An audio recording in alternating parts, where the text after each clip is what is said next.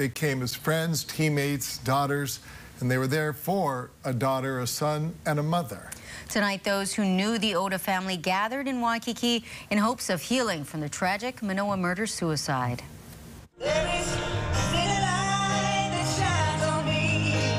Hundreds of students, friends, and community members gathered on the lawn inside the Tom Moffatt Waikiki Shell Tuesday to pay their respects to Paris, Naoka, Sakurako, Nana, and Orion Oda.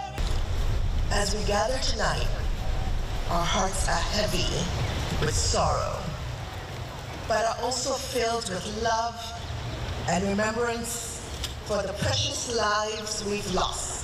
The family found brutally stabbed to death March 10th in what police describe as a murder-suicide allegedly carried out by Paris Oda.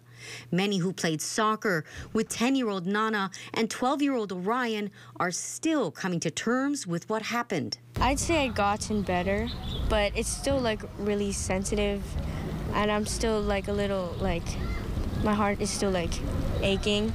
Nana was a really sweet girl. She was so fun to be around. And Orion, he was such a funny guy. And I'm gonna miss having them around. I feel kind of sad, but also kind of happy that other people that didn't know them as well would still come to honor them. The candlelight vigil coordinated by the parents and staff at the victims' schools in order to give their students, as well as their friends, the opportunity to come together to grieve and begin the healing process. In this moment of sorrow, let us find solace in each other's embrace, remembering that we are not alone in this journey towards healing. We have each other.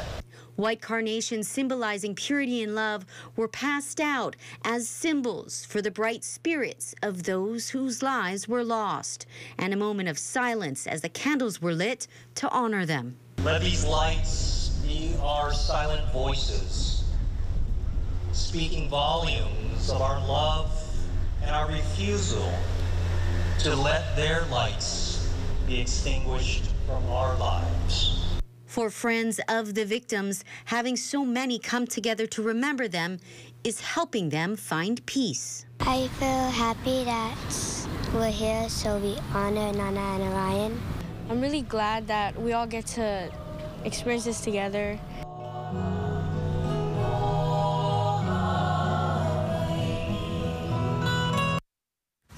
If a child you know is suffering from trauma relating to the Oda murders or any other tragic event, log on to KH12.com for resources that can help.